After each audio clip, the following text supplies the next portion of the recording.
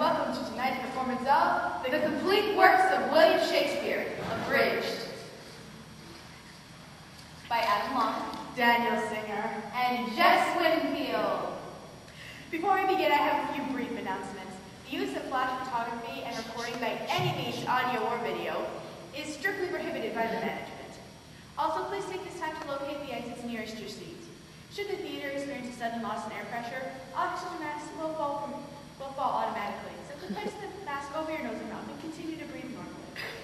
If you are at the theater with a small child, please place your own mask on first and let the little bugger fend for himself. Allow me to introduce myself. I'm Daniel, and my partner and I are going to attempt a feat that we believe to be unprecedented in the history of theater. That is to capture, in a single theatrical event, the magic, the grandeur, the towering genius of the complete works of William Shakespeare. Now we have a lot to get through tonight, so at this time I'd like to introduce a gentleman to the stage who is perhaps one of America's preeminent Shakespearean scholars. He has a bachelor's degree at the University of California, Berkeley, where I believe he has read 2 books about William Shakespeare. He is here tonight to provide a brief biography of William Shakespeare. Please welcome to the stage Mr. Adam Long. Here. No, wait, hold on, don't touch them. It's like they go in order. Hi. So, I've just been taking some notes on Shakespeare's life, just so like we can get the show off to a good start and you can know the stuff that he did and everything. So, okay. William Shakespeare. William Shakespeare was born in 1564 in the town of Stratford-upon-Avon, Warwickshire. The third of 8 children, he was the eldest son of John Shakespeare, a locally prominent merchant, and Mary Arden, the daughter of a Roman Catholic member of the landed gentry. In 1582, he married Anne Hathaway, a farmer's daughter. Shakespeare arrived in London in 1588, and by 1592, he had achieved much success as an actor and a playwright. After 1608, his dramatic production lessened, and it seems that he spent more time in Stratford.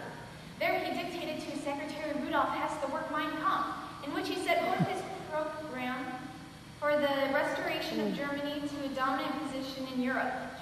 After reoccupying the Rhineland zone between France and Germany and annexing Austria, the Sudetenland, and Czechoslovakia,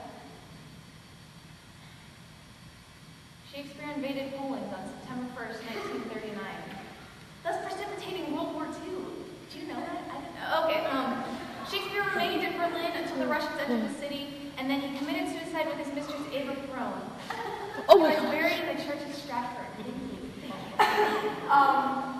Ladies and gentlemen, without further ado, we are proud to present the complete works of William Shakespeare, Abridged. All the world is stage, and all the men and women merely players. They have their exits and entrances, and one man in his time plays many parts. One man in his time plays many parts. How true. Ladies and gentlemen, we're better to begin our exploration of the complete works of William Shakespeare than to begin by exploring the genius evident in Shakespeare's more mature plays as we present the dark and brooding tragedy of Othello, the Moor of Venice.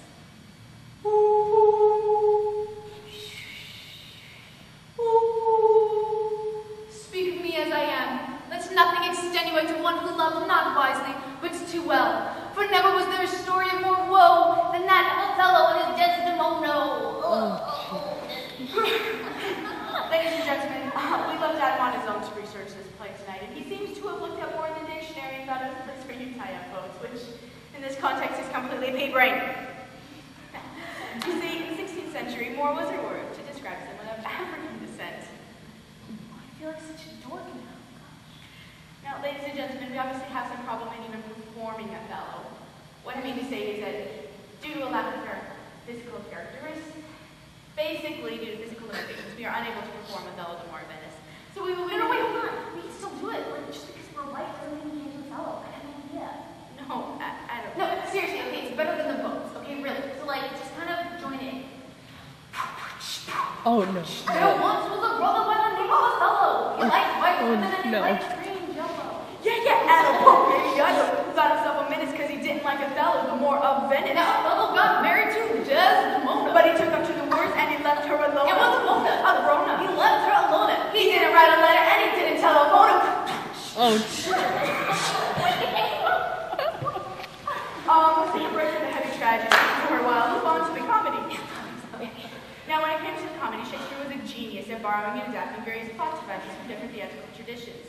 These traditions include the Roman plays of Claudius and Terence, Ovid's Metamorphoses, which are hysterically funny, and the Italian traditions of Commedia dell'arte. Yeah, basically, Shakespeare stole everything he ever wrote. Stole is kind of strong. Distilled, maybe. Okay, then he distilled 3 or 4 of the funniest gimmicks of his time and milked them into 16 plays. You see, Shakespeare was essentially a formula writer. Once he found something that worked, he used it Over and over and over again. So, Mr. Shakespeare, the question we have for you is this. Why did you write 16 comedies when you could have written just one? In answer to this question, my partner and I are taking the liberty of condensing all 16 of Shakespeare's plays into one single comedy, which we have entitled Two Well-Measured Gentlemen Lost in Merry Wives of Venice on a Midsummer's Night in Winter. Or Cymbeline taming Pericles the Merchant in a Tempest of Love as much as you like it for nothing. Or The Love Boat Goes to Verona. Act 1. A Spanish duke swears an oath of celibacy and turns the rule of his kingdom over to a sadistic and tyrannical twin brother. He learns some fantastical feats of magic and sets sail for the golden age of Greece, taking with him his daughters, 3 beautiful sets of identical twins. As he was rounding the heel of Italy, the duke's ship is caught in a terrible tempest, which, in its fury, cast the duke and the loveliest of his daughters into a deserted island. Act 2. The long-lost children of the Duke's brother, also coincidentally with a set of identical twins, have just arrived in Italy. Although still possessed of an inner nobility, they are ragged, destitute, penniless, flea-infested shadows of the men they once were, and in the utmost extremity are forced to borrow money from an old Jew who deceived them into putting down their brains as collateral on the loan. Meanwhile, the 6 brothers fall in love with 6 Italian sisters, 3 of whom are contentious, sharp-tongued little shrews, while the other 3 are submissive, air-headed little bimbos. Act 3. The shipwrecked daughters of the Duke wash up on the shores of Italy, disguise themselves as men, become pages to the shrews, and matchmakers to the Duke's brother's sons. They lead all the lovers into a nearby forest, where on a midsummer's night, a bunch of mischievous fairies squeeze the juice of a flower into the eyes of the shrews, causing them to fall in love with the pages, who in turn have fallen in love with the Duke's brother's sons. Act 4. The elderly Duke, recognizing his daughters are missing, sent messages to the pages telling them to kill all men in the vicinity. However, unable to find any men in the forest, the faithful messengers, in a final misguided act of loyalty, deliver the messages to each other and kill themselves. Act 5. Act 5. The Duke commands fairies to right the wrongs. The pages of the bimbos get into a knockdown, drag-out fight in the mud. The Duke recognizes his daughters. The Duke's brother's sons recognize their uncle. They all get married and go out for dinner. Except for a minor character in the second act who gets eaten by a bear, and the Duke's brother's sons who, unable to pay back the old Jew, give themselves lobotomies. And they all live happily ever after. Okay, so now basically, we're going to move back to the tragedies, because we found out the comedies aren't half as funny as the tragedies. Take, for example, Shakespeare's Scottish play, Macbeth. Not only are we able to perform an abbreviated version of Macbeth, but after much thorough research, we are able to do so in perfect Scottish accents. Toil and trouble! Stay, you Thick makes me go, like tell me back more.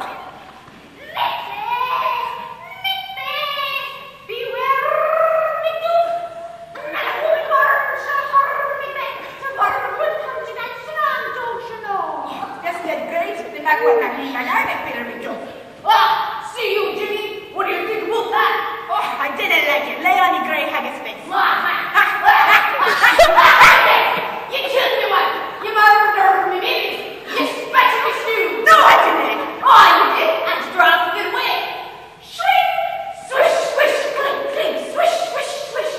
Clink, clink, swish, swish, clink, clink, clink! Swish!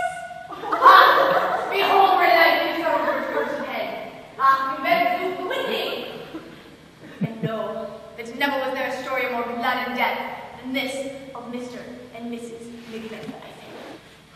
Thank you, thank you, thank you. And this has been the complete works of William Shakespeare, Abridged. Wait,